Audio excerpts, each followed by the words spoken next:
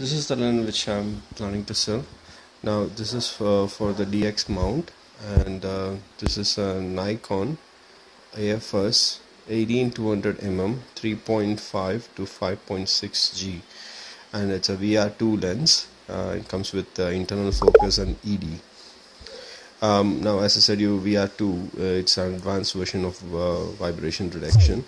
You have this lock button where you can lock it in 18mm, which is the minimum zoom length, and which will not zoom if you lock it, but you can just pull this upside and unlock it. Now, why it has been taped is because to preserve the whatever the writings there, so that's why it's taped, so don't mind it. So when I'm giving it to you, I can just remove it and give it to you. Here, this is the virtual vibration reduction option, on or off, and manual automatic or manual focus. This is about 2 years old, and it's a very much good lens, because most of the time I have not used it because I have upgraded since the time I brought. So that's now I got the idea of selling this, because I don't have any scope of coming back to any DX lens, because I'm buying a FX camera and have more of a FX lens now.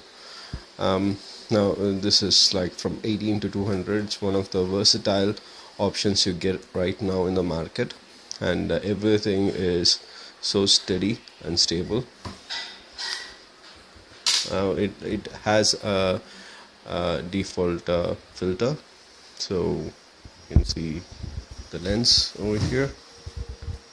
See the lens, there is no scratch. I'm not sure if you can see it, but if you can examine it, you don't find any scratches. Just opening the bottom. So this is the bottom side of the lens. I can try to show you something here.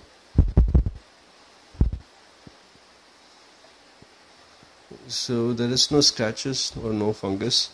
It's a very clean lens to be used, so you really don't have to worry about how it's maintained.